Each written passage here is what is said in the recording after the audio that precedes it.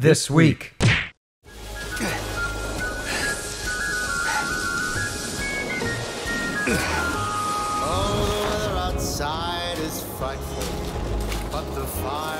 This week was huge for PSVR fans, not only with a free demo of the upcoming PlayStation VR exclusive Fract hitting the PlayStation Store, but also the announcement that the game will be launching next month. The standard edition will hit the PlayStation Store on August 20th for $30, but if you want to play 3 days early, the deluxe edition will release on August 17th for $35, and both versions have a 10% discount if you pre-order.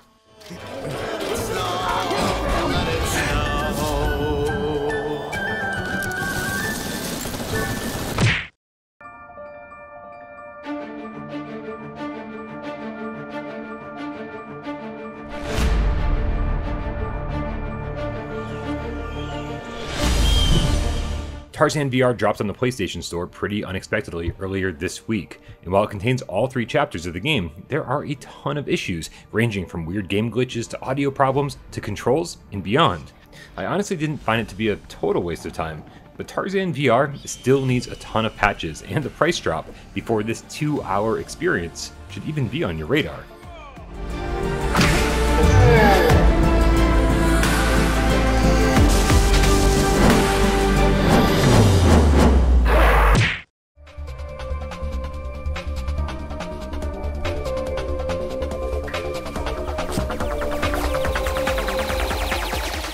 Rhythm and Bullets was another surprise drop this week. It's a bullet hell shooter where your move controllers are ships that need to fire the right color attack at the right color enemies. The difficulty ramps up fast, and even though the resolution and frame rate are about as high as the PlayStation VR headset can even display, the backgrounds and gameplay are a little less inspired. But for $10, it's not a bad diversion. Rhythm and Bullets.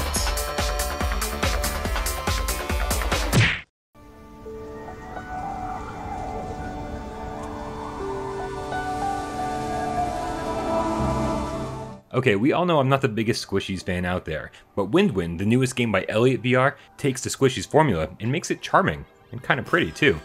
Your goal is to blow the 2 main characters around the map, taking advantage of their unique skills to help them work together to get to the exit.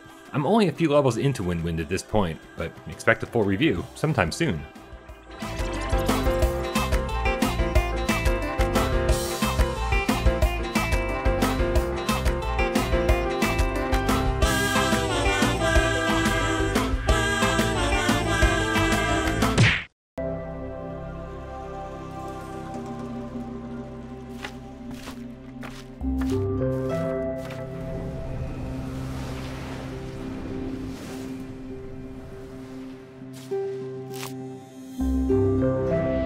Stranded in a barren landscape, you are the only being capable of mastering the ancient art of growing vegetation.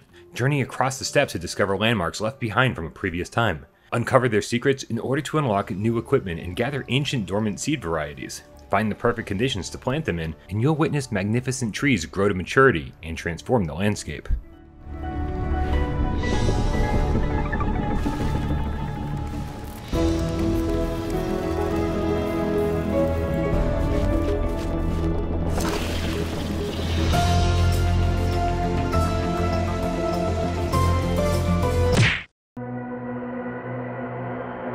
I always knew we would come back.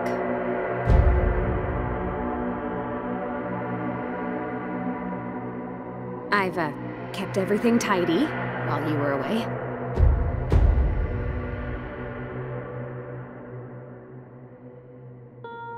I love this place. It's remarkable. D-Magnet VR is a puzzle adventure where each hand controls one magnetic pole, positive and negative. You use your hands to interact with the objects in the environment, following basic rules of physics and magnetism. Opposites attract, but the same poles repel. There are a variety of magnetic objects like boxes, barriers, propulsors, etc., and each puzzle is built by combining these objects in real physics rules to create new mechanics.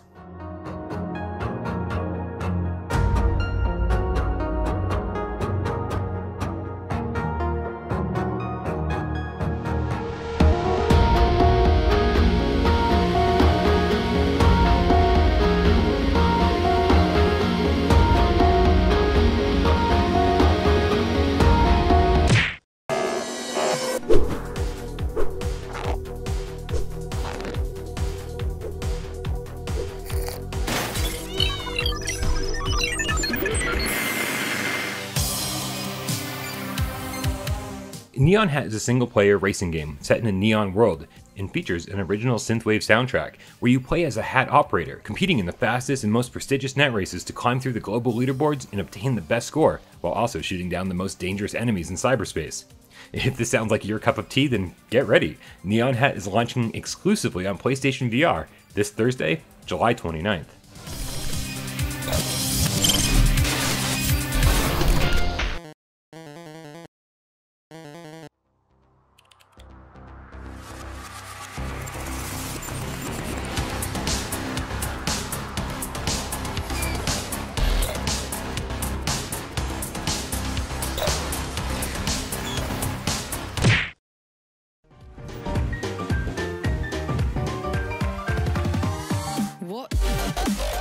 The highly anticipated PSVR port of Synth Riders, which was supposed to be out this Tuesday, unfortunately suffered a last-minute delay.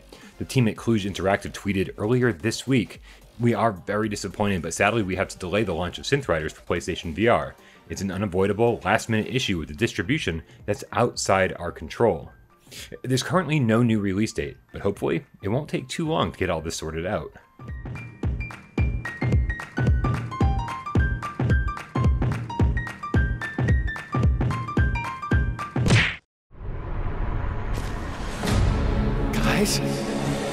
I think we've got incoming.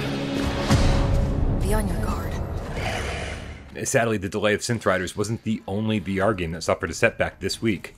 Developer Vertigo Games delivered a fairly lengthy apology when they delayed After the Fall to a fairly vague later in 2021 release window.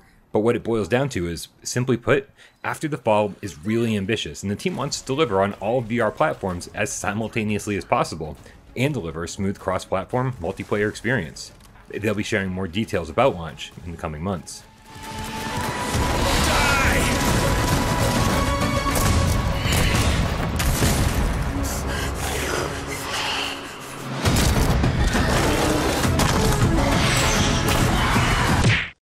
Welcome back, Agent. Now that you've recovered from your last mission, it's time to get back into the field. Only a select... The PlayStation blog posted an article this week that details a bit more of what we should expect from I Expect You to Die 2, The Spy and the Liar. The biggest thing being the inclusion of 6 missions right from the get-go, up from the 4 that the original launched with.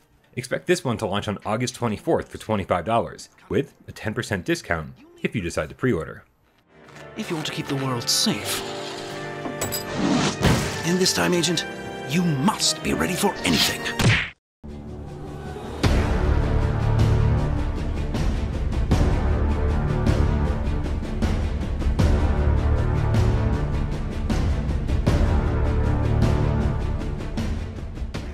We've been waiting for some big updates for Albo ever since launch, and it looks like quite a few of them are on the way. Expected in early August, we'll be getting a nighttime version of the town map, a brand new factory map, and a ton of quality of life upgrades, like a new progression system, two-handed tracking for rifles when using the move controllers, improved networking, and hey, new hand models. Somewhere a little down the road, we'll also be getting 2 more maps shown here, and of course, the long-awaited zombie mode.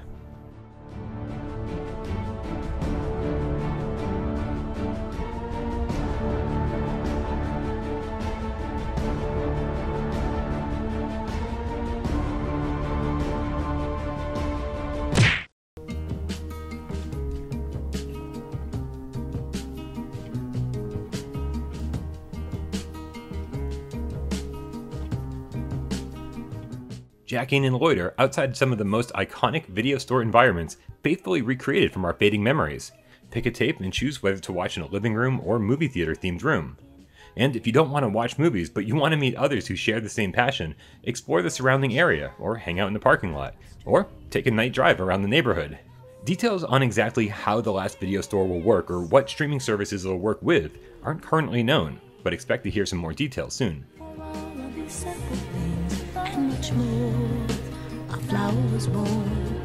It blooms to spread love and joy, faith and hope to people forlorn. Inside every man lives the seed of a flower. If he looks within, he finds beauty and power.